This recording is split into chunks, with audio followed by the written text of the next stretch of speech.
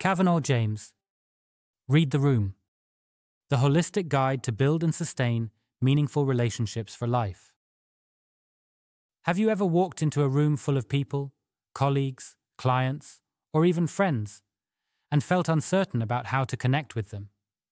You pick up on body language, tone, and expressions, but translating those signals into meaningful connections feels somehow elusive. In our increasingly online world, where relationships can often feel rushed and surface level, the art of truly reading the room has become both a challenge and a powerful skill. The empathy factor. Imagine how good life could be if you felt truly understood and valued in every interaction you had with others. If every conversation left you feeling connected and uplifted, and ready to take on the world. This isn't just a dream. It's a reality that awaits you when you master the art of authentic relationships. Think about the relationships in your life right now. Do they bring you joy, support, and a sense of belonging? Authentic connections act as a buffer against life's stresses and can even boost your physical health. They're your safety net when you face challenges and your cheerleaders when you celebrate victories. This is also true in your workplace. When you form genuine bonds with colleagues, you're not just making friends. You're creating a more positive, productive environment for others too. You'll likely find yourself more engaged in your work, coming up with innovative ideas, and feeling a stronger sense of loyalty to your team. These connections can open doors to new opportunities as people are more inclined to support and advocate for those they trust and respect. At the heart of these skills lies empathy, your ability to understand and share others' feelings. Building empathy starts with self-awareness. Take time to reflect on your reactions and emotional triggers. As you gain insight into your own patterns, you'll lay the groundwork for understanding others better. But this first step isn't always easy. Consider Nadia. As a marketing executive, she saw herself as approachable and friendly. She was surprised to learn her team found her intimidating. By examining her communication style and body language, Nadia realized her fast-paced speech and intense focus were often misinterpreted as aggression. This awareness allowed her to adjust her approach, leading to more open and productive relationships. To develop your own empathy further, practice seeing situations from others' perspectives. This doesn't mean you have to agree with everyone, of course, just make an effort to understand where they're coming from. The next time you face a conflict or are tempted to make a quick judgment, pause and try to put yourself in the other person's shoes. To bridge the gap between how you want to be perceived and how you actually come across, seek feedback from people you trust. Their insights can be invaluable in identifying blind spots in your communication style or behavior. Building your relationship skills is a journey that requires patience, practice, and a willingness to be vulnerable. But as you invest in these skills, you're not just improving your personal and professional life. You're contributing to a more empathetic and connected world. The art of observation. Understanding social cues and dynamics is like learning a new language, the language of unspoken communication. It's a skill that can transform your interactions, helping you navigate social situations with greater ease and confidence. Think of social cues as the subtle signals people send through their body language, facial expressions, tone of voice, and even their use of space. These signals often convey more than words alone, giving you valuable insights into others' thoughts and feelings. Let's consider May, a new employee at a bustling marketing firm. In her first team meeting, she noticed her colleague Jamal leaning back in his chair, arms crossed, while their manager discussed a new project. May picked up on Jamal's closed posture and correctly sensed his hesitation about the proposal. By gently asking Jamal for his thoughts later, May not only gained valuable insights, but also began building a rapport with her teammate. To sharpen your ability to read these cues, start by becoming more observant in your daily interactions. Pay attention to people's facial expressions, gestures, and tone of voice. Notice how these change depending on the situation or who they're talking to. Understanding social dynamics goes hand in hand with reading cues.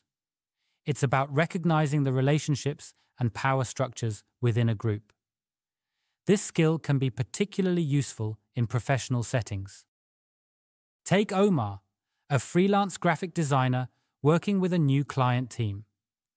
By observing how team members interacted, he quickly identified the informal leader, not the project manager, but a quiet senior designer whose opinions seemed to carry the most weight. This insight helped Omar tailor his presentations and collaborate more effectively with the team. To improve your grasp of social dynamics, try this exercise. Next time you're in a group setting, observe how people interact. Who does everyone seem to listen to? Who interrupts others or gets interrupted? These patterns can reveal a lot about the group's dynamics. Remember, the goal isn't to judge or manipulate, but to understand and connect more authentically. By honing these skills, you'll be better equipped to empathize with others, avoid misunderstandings, and build stronger relationships. As you practice, you might find yourself picking up on cues you never noticed before. Maybe you'll sense a friend's unspoken worry or a coworker's excitement about a new idea. This heightened awareness can lead to more meaningful conversations and deeper connections. Mastering social cues and dynamics takes time and practice. Be patient with yourself as you learn. With each interaction, you're building a valuable skill that will serve you well in all areas of your life, from personal relationships to professional success. Building trust. Trust is the bedrock of any authentic relationship. It's the invisible thread that binds people together, allowing for open communication, vulnerability, and genuine connection. But trust isn't something that appears overnight. It's built gradually through consistent actions and behaviors. Think of trust as a bank account. Every positive interaction is a deposit, while negative experiences are withdrawals. Your goal is to maintain a healthy balance by consistently making deposits, so you've got something to draw from when you need help in return. Consider the story of Amira, a team leader at a software company. When she first took on her role, her team was skeptical of her abilities. Instead of trying to prove herself through grand gestures, Amira focused on small, consistent actions. She always followed through on her promises, actively listened to her team's concerns, and was quick to admit it when she made mistakes. Over time, these deposits added up, and her team came to trust her leadership. One of the most powerful ways to build trust is through vulnerability. This doesn't mean oversharing or being emotionally careless. Instead, it's about showing your authentic self, including your imperfections. Like Marcus, a high school teacher who was struggling to connect with his students until he decided to share his own challenges with learning as a teenager. By opening up about his experiences, Marcus created a safe space for his students to be honest about their own difficulties. This vulnerability led to stronger relationships and a more engaged classroom. To build trust in your relationships, start by being reliable. Follow through on your commitments, no matter how small. If you say you'll call, call. If you promise to help, show up. These consistent actions show others that they can depend on you. Honesty is also crucial. Even when it's difficult, choose to tell the truth. If you make a mistake, own up to it. People appreciate authenticity more than perfection. And trust is fragile. A single negative action can undo multiple positive ones. So if you do break someone's trust, acknowledge it immediately. Take responsibility for your actions and discuss how you plan to make amends. Building trust takes time and effort, but the rewards are immeasurable. As you cultivate trust in your relationships, you'll find that your connections become deeper and more meaningful. You'll create a safe space where authentic communication can flourish, leading to stronger bonds, both personal and professional. Building bridges with active listening. Effective communication is the bridge that connects you to others, allowing for deeper understanding and stronger relationships. It's not just about what you say, but how you say it, and, equally important, how well you listen. At the heart of effective communication lies active listening. This means fully focusing on the speaker, understanding their message, and responding thoughtfully.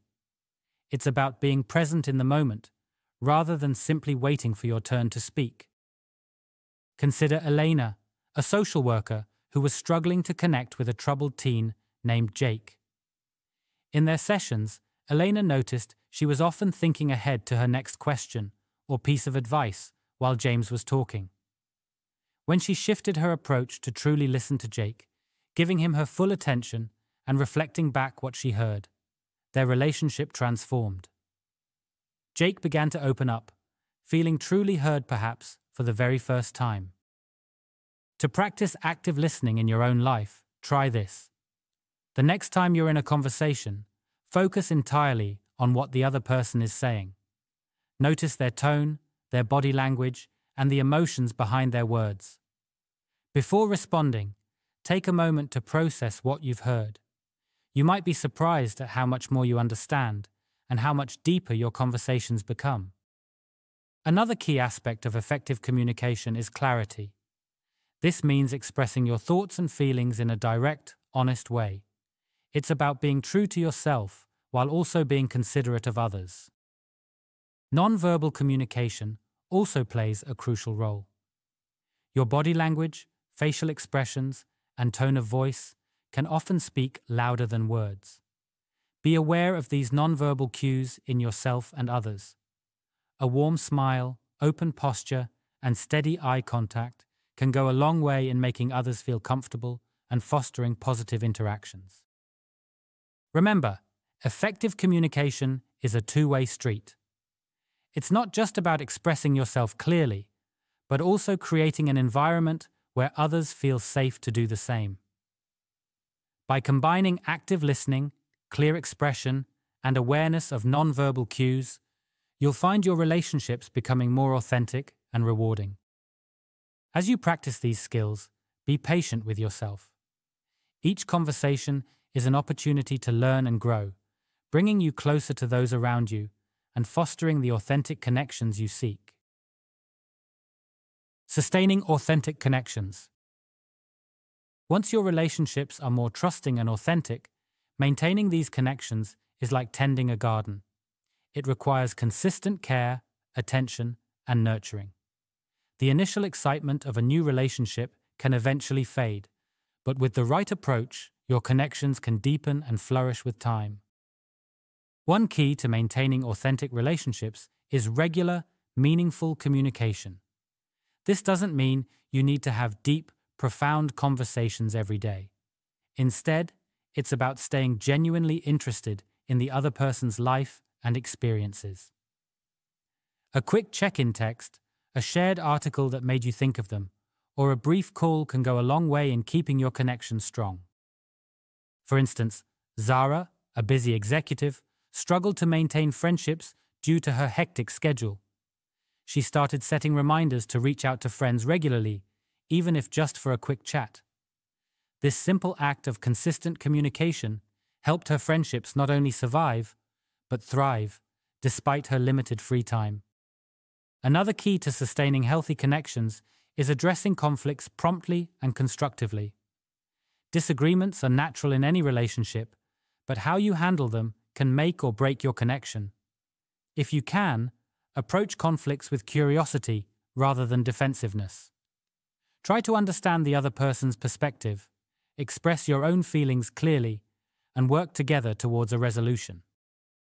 Remember, sustaining authentic connections also means allowing them to evolve. People change over time, and healthy relationships grow and adapt accordingly. Be open to these changes, and don't cling too tightly to how things used to be. And to supercharge your connections, practice active appreciation. Regularly express gratitude for the people in your life and the positive impact they have on you. This doesn't just strengthen your bond, but encourages reciprocal appreciation.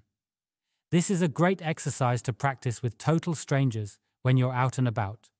Looking for positive actions and complimenting them hones your observations and gratitude, and they uplift everyone in the process.